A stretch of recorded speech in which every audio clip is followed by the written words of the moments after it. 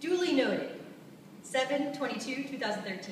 Hi, I'm Dr. Kathy Dooley. I'm here at the Dominican College Doctorate in Physical Therapy program where I teach gross anatomy for a course here in the summer.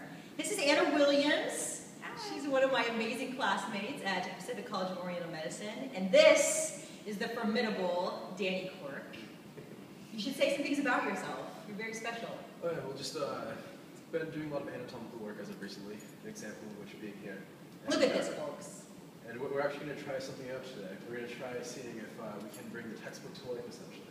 So by basically, it's going to be kind of a segue between the cadaver and the textbook, I guess. By painting on a living surface, we're going to see if it can better reiterate in the minds of those students what the anatomy is by actually having this movable, touchable sort of an anatomy where they can actually see where everything works, where everything comes from, and at the same time relating back to the book and cross-reference between the cadaver. Anatomy can be pretty boring. It's even boring if I'm teaching it sometimes because it's a little dry and the rote memorization that people have to go through. But this is where you can, like you said, bring the anatomy to life. And the students immediately after learning these compartments came into the lab with this life, did they not? They were oh my gosh.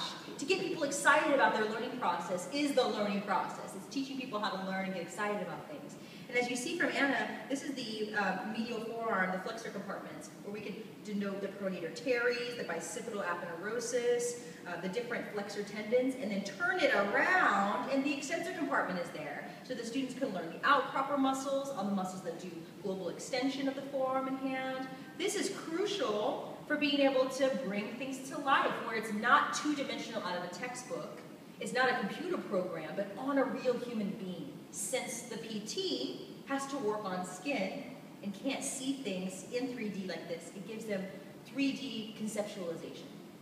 Well, the good thing too about this too is, and if you want to flex your arms here, yeah, the tendons actually line up with the extensor digitorum as well, so they can actually see how everything moves.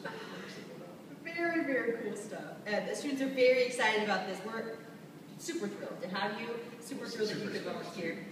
Oh, thank you so much. And I know my students, they perked up immediately after 4 hours of lecture last night, 4 hours of lecture today, immediately got excited about learning anatomy on the actual surface, being able to appreciate surface anatomy to the real anatomy. So look out for Danny Quirk. Look out for the formidable Anna Williams, too. She's going to be an acupuncturist extraordinaire. Hopefully I can get her to work for me. And then myself, I'm Dr. Kathy Dooley. We'll see you next time.